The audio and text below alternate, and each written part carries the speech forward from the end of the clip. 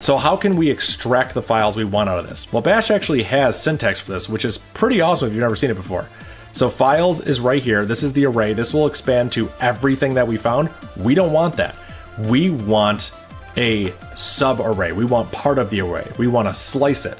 We want to slice starting at I, going for batch size. That means we'll start at the ith position, which will be 0, then it will be 5, then it will be 10, then it'll be 15, then it'll be 20. And how many elements do we want? We always want batch size. We always want 5 out of it.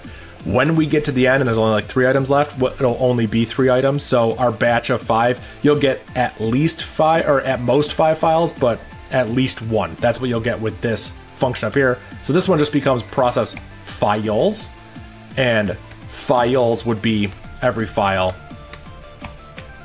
as your argument. So you could just do this. Now we have an array called files in this function that we can iterate over. So we're still going to sleep 0.01, but we're not going to sleep 0.01 for each file. We're going to sleep 0.01 for each batch of files. So this should be 5 times as fast, right? Let's go ahead and run this and make sure I know how to program and this all just works. How awesome is that? That was so much faster, even though the sleep duration is the same, because there's 5 times less sleeps.